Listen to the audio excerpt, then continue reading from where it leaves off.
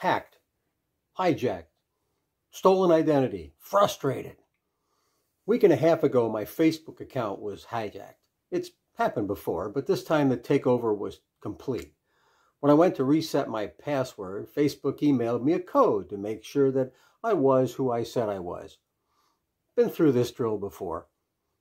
But this time, the email address associated with the account was no longer mine. So they couldn't send me that confirmation code. Instead, it was going to the hackers.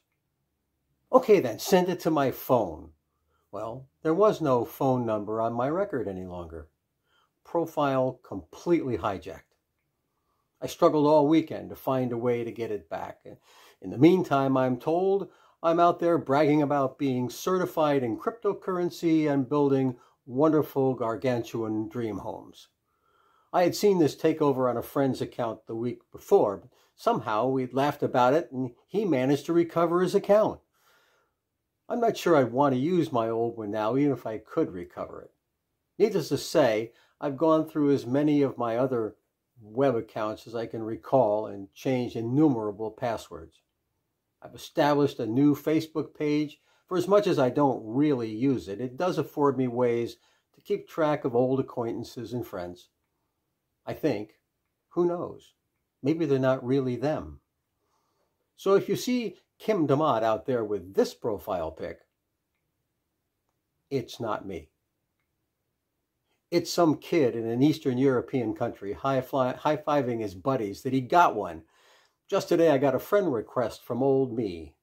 No thanks. This is the profile pic of the new, improved, so far unhacked Kim DeMotte Facebook account. I currently have far fewer friends than my old account has, but am open to reconnecting in my new world. It's easy to get upset, even angry.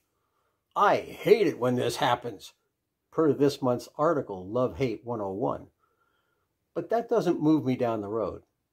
That doesn't reconnect me to the social media world I'm familiar with.